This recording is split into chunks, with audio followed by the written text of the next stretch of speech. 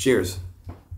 This is actually not coffee, it is Theraflu. I am still unfortunately dealing with a little bit of a head cold. Against my better judgment, we are going to be participating in Vlogmas this year. Date of filming this video is December 1st, 2024. And now originally I wasn't going to participate in Vlogmas this year. This is going to be my third year doing it. Our first two times didn't really work out. The first time I did it, I made it halfway through, but I had just gotten a brand new job and it just got way too hectic around the holidays, so I just had to give it up. And last year in 2023 was my second time, or our second time, doing the whole Vlogmas thing. And I made it about 15 or 16 days. I did a better job of the second year. I did a better job last year than I did the first time. However, I got sick midway through and I just lost momentum. Originally, I decided I'm not doing it. Daily videos are just too much. They're just not good at all. Too much pressure. Just no one needs to be uploading daily videos. However, a little while ago, I did get a comment from a user. I'll post a comment right here. And they were asking me if I was going to participate in Vlogmas this year since they were thinking about doing it. And this really had me rethinking the whole Vlogmas thing, since it's super easy for us as people to always look at the negatives of experiences. But there were a lot of positives that came out of that as well. So today we're going to talk about some of the mistakes that I've made when doing Vlogmas previously. That way you can learn from my mistakes. We're also going to talk about some of the positives of the experience, since I did gain some awesome skills that I still have with me to this day. First, mistakes. The number one mistake that I made was caring way too much about video views and the video's overall performance. At the end of the day, we cannot control what other people do, whether they love our videos, whether they hate our videos, whether we get a lot of hate comments, a lot of good comments. We can't control that. The only thing that we can control is our actions. Now, I thought that all I had to do was upload daily videos every day for 30 days, and since no one else was doing it, I would stand out and I would have explosive growth overnight, 100,000 subscribers really fast. And this was not easy, but I finally have let go of this mindset mostly. I still struggle with it sometimes. Can't expect your videos to pop off immediately. This stuff is not easy. So a great example will be this video. I don't know if it's going to trend well. I don't know if people are going to click well. I know what title and thumbnail I'm going to use. I know what I'm going to talk about. I have some bullet points just on my phone right here. I know how to make a video that I'm proud of, and if I showed it to my friends or family members, they would say, oh wow, this is actually a good video. I can control how good I think the video is, but I can't control will it go viral overnight or if the thumbnail is totally clickable. You gotta let that stuff go. Chasing overnight success is just gonna burn you out. It happened to me. Learn from my mistakes. Trust me. So what do I mean by focusing on the things that you can control? Show up every day. Don't take shortcuts. Give it your absolute best. Work your behind off. Don't just hop on trends for, again, overnight success. Stay true to yourself. If you don't want to make a video about something, or if you don't want to follow a trend because you don't truly believe in it, it's better to do your own thing, since in the long run, it's going to get you more success rather than just making that surprise face, the thumbnails, where people are like, which is just something I can't stand and I will never do. Even if I could get 1 million subscribers tomorrow by putting one of those thumbnails up, well, maybe 1 million subscribers is a different story, but it is not something I ever want to do. It's like a cheap, easy shortcut that everyone's taking, not my style at all. So you've got to figure out what works for you and what you refuse to do. Stay true to yourself and what you believe in, and in the long run, you're going to have a much better audience and a much better success rate in the long run,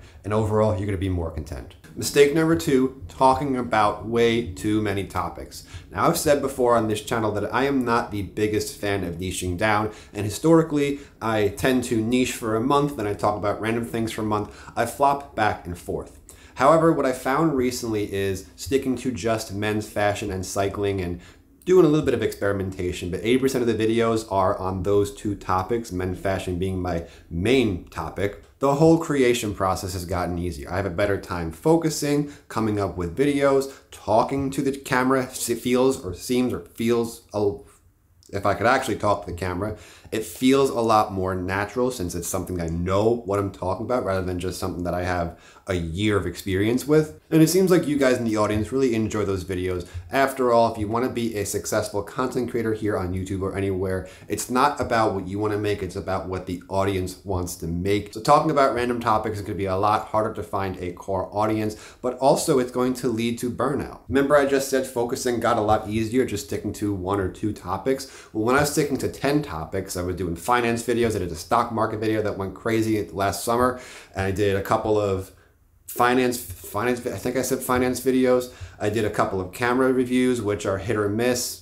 Couple of vlogs here and there, again, which are hit and miss. Ever since I put the limits and just focus on 1 or 2 main topics here on this channel, everything has gotten easier, and it actually does scratch that creative itch. Mistake number 4, stressing hard about having to post every single day of December. Now, remember at the start of this video, I talked about how I didn't make it through the entire December Vlogmas my previous 2 times. Sometimes life happens and you've got to give yourself a break. So whether you have a really crazy season at work or you get sick and you can't film for a few days, it does not mean that you have to stop altogether. And these were probably the biggest mistakes that I made my previous 2 seasons of Vlogmas. I just missed a day and lost all momentum. And while there are a lot of upsides to doing something daily, it just forms a great habit. One of the main downsides is the pressure it can put on you. Example is this video. Right now it is about just after 3 p.m.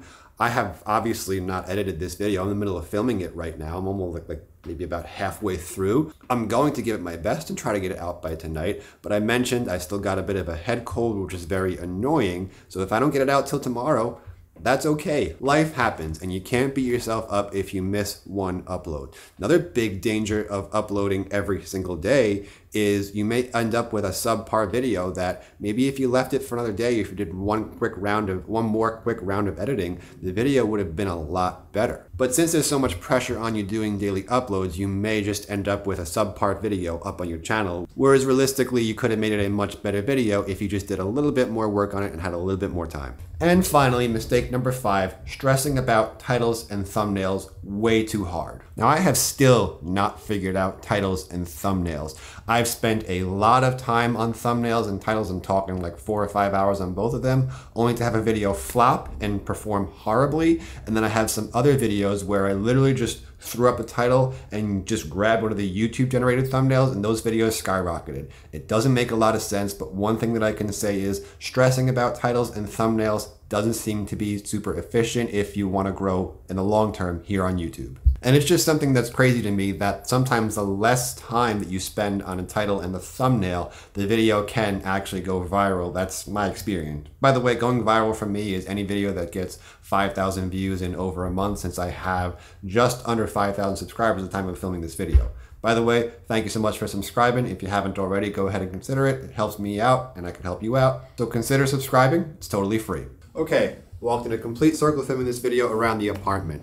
Now that we did that, it's time to talk about some of the ways that Vlogmas has helped me, and it could definitely help you, or just daily uploads in general. Number 1, self-discipline. There was no question that I was going to be filming and editing a video every single day. It wasn't, should I make a video today? It was, what am I going to make a video about? That means every morning I had to get up, have coffee, shower, and get fully dressed and look presentable, since I was going to be on camera every single day. Whereas beforehand, if I was only making a couple of videos per week, maybe some days I would sit around till 11 editing, doing some shorts. Maybe I would watch some Netflix, play some Zelda, check out the Zelda Shield if anyone actually saw that in the video. It forced me to show up every single day. There was no room for laziness, and my Netflix consumption, YouTube, TikTok, Instagram, everything, that was all much lower, since I was spending a lot more time creating content rather than consuming it. And the second big thing that daily videos and Vlogmas has helped me with,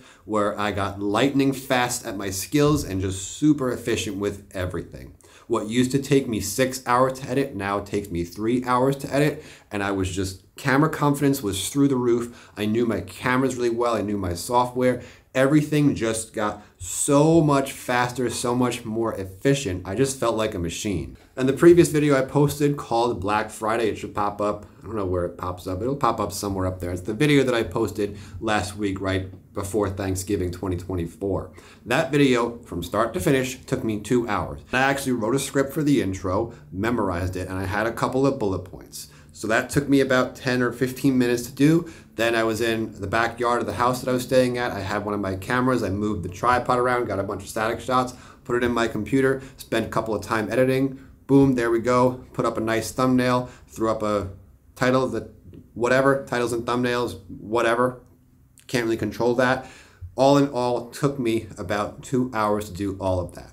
Had I not done daily uploads, that video probably would have taken me 5 to 6 hours. So we're talking about a full 8-hour workday it would have consumed. Doing something every day will force you to get good at it, and you'll just find ways to just get it done no matter what. Now, these 2 points alone made it worth doing, and these were a big factor of why I decided to do it this year, since you can only get better if you do something every single day. All right, so what is the plan here, and what can we expect on this channel during this season of Vlogmas? Well, number one, we'll be sticking mostly to the same topics, mainly men's fashion and some cycling stuff as well. If I do have a bit more bandwidth left over, I hate using that word. If I do have more time and we're on a roll, I might start experimenting more with some camera reviews, since I do have some pretty serious cameras, and maybe some other video ideas that may help you guys. However, the plan is for 80% of the content being posted on this channel is going to be around men's fashion and cycling, since that is what you guys seem to enjoy the most. Since it is not about me, it is about you, the audience, and I wouldn't be able to do any of this without you. So once again, thank you for being here. Second thing, every single video posted needs to have a purpose. No more random coffee vlogs that I used to make, just taking the subway into the Bryant Park area of New York City, getting coffee, talking about a bunch of random shit in my head, and then coming back and editing it and saying, the video just kind of some random guy, nobody, walking around just doing nothing, doing jack in the city. No videos like that. Every single video either has to inform you of something or entertain you in some form of way. Doesn't have to be crazy, doesn't have to be groundbreaking, earth-shattering, anything like that. Could just be as simple as I'm walking around, testing out these boots, testing out this jacket. I wanted to talk about my coffee consumption, wanted to clear my head. It has to have a topic, it has to have a purpose, it has to have a story, no random videos. Speaking of that, not every video needs to be a vlog. A vlog for me is not this. This is an indoor talking head video. For me, a vlog is when you're holding your camera, walking around outside. So that Brooklyn Bridge video I did, the sunrise that I did a little while ago, a week or so ago, that was a vlog since I was out there, mostly handheld. I'm out filming myself in public. Now, one thing that they said over on the Think Media channel a while ago was vlogs are not just an excuse to make a random video, they are just a different format. So think about it, every single video has to have an intro, a couple of bullet points, you have to have a story, same thing. Whether you're sitting here moving the camera around your house or apartment on a tripod, or you're walking to get coffee, you still want to have that purpose. An outdoor vlog is not an excuse to just be totally random. Number 4, the edits are going to be kept a lot simpler, not a whole bunch of extra B-roll, whole bunch of extra effects. I don't really use too many effects. I keep it pretty simple, pretty normal here. But one thing I've noticed that I enjoy and you tend to enjoy as the audience is the simple, easier videos. Like this video, for example, maybe I throw up a bunch of pictures just to show certain things, 1 or 2. Maybe I cut out a couple of filler words here, a couple of long pauses, stuff like that. But nothing too crazy.